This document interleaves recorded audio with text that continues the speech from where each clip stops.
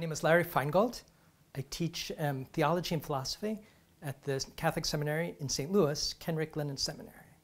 I'm talking about the fruit. So after a person encounters Jesus Christ and falls in love with him, there's an initial stage of enthusiasm.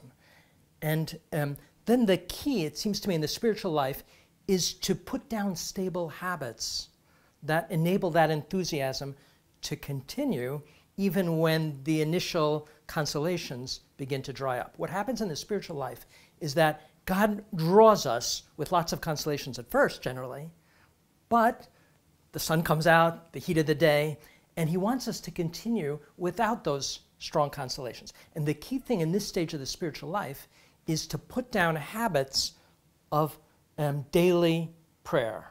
So that's the most important thing, that a person develop what we call a plan of life that will include time for the Lord every day. And it should be quality time. It should be a time that's good for you. And I should pick a time that's the best for me, and to make it a regular appointment of encounter. And so I think that's the most important thing. And then to feed that time of prayer with a sacramental encounter as often as I can. Right? And so there's no better practice in the spiritual life than daily Mass.